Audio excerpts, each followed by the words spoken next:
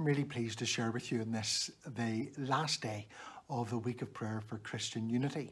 My plan had been to share with you from St. Eugene's Cathedral, but because of the restrictions at the moment and the desire and the order, in fact, to stay at home, I'm sharing with you from my home today. So I'm pleased to welcome you to my home, even if it is virtually. Do you know, in 2019, the Church of Ireland General Synod met here in the city. And one of the main focuses of that synod was about care for God's creation. And I have to say I was personally very impacted by that, because it reminded me, or really told me, that part of being a follower of Jesus Christ, part of being a disciple, was caring for the world that God gives us. And we were challenged at that synod about the personal small steps that we can make in caring for creation and what it meant for us to try and bring influence to bear in the wider world about caring for creation. Today we think about being reconciled with creation, and our readings focus on God the Creator, and our readings focus on how we can be part of caring for His creation. Our first reading is from Colossians chapter 1, beginning at verse 15. He is the image of the invisible God, the firstborn over all creation. For by him all things were created, things in heaven and on earth, visible and invisible, whether thrones or powers or rulers or authority. All things were created by him and for him. He is before all things, and in him all things hold together. And he is the head of the body, the church. He is the beginning and the firstborn from among the dead, so that everything might have the supremacy.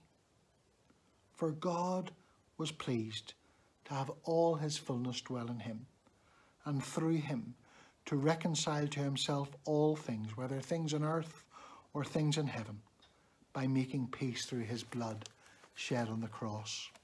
And then some words from Jesus from Mark chapter 4. Again he said, "What shall we say the kingdom of God is like? Or what parable shall we use to describe it? It is like a mustard seed, which is the smallest seed you plant in the ground. Yet when it's planted, it grows and becomes the largest of all garden plants, with which such branches that the birds of the air can perch in its shade."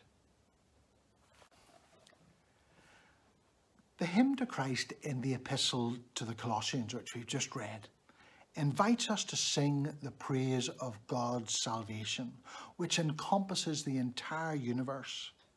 Through the crucified and risen Christ, a path of reconciliation has been opened up. Creation too is destined for a future of life and peace.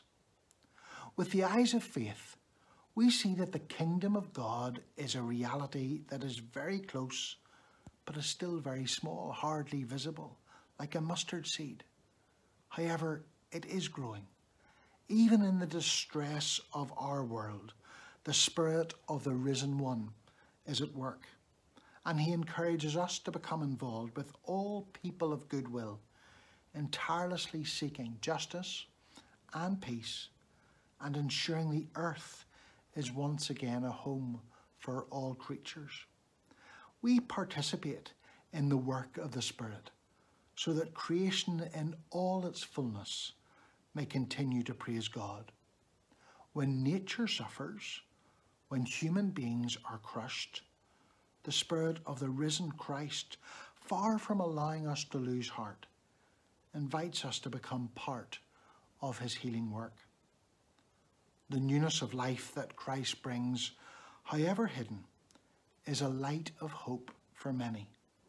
It is a wellspring of salvation for the whole of creation and contains a joy that comes from beyond ourselves, so that my joy may be in you and that your joy may be complete, says Jesus. Do you wish to celebrate the newness of life that Christ gives through his Holy Spirit, and let it live in you, among us, in the church, in the world, and in all creation? Let that be the desire of our heart as the people of God. Let's pray together. Holy, holy, holy God, we thank you for having created us and loved us. We thank you for your presence in us and in creation. May we learn to look upon the world as you look upon it, with love. In the hope of this vision, may we be able to work for a world where justice and peace flourish for the glory of God and of your holy name.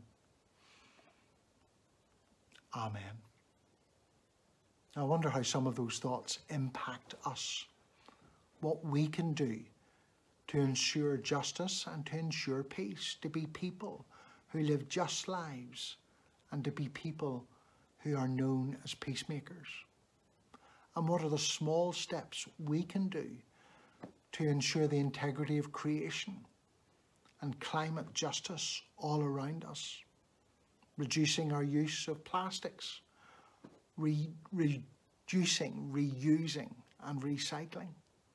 All those things that are so important in caring for society and the world around us.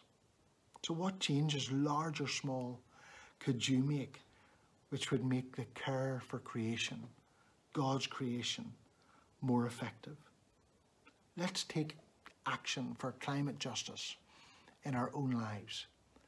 And let's be people who seek to be reconciled to the creation which we enjoy and live in.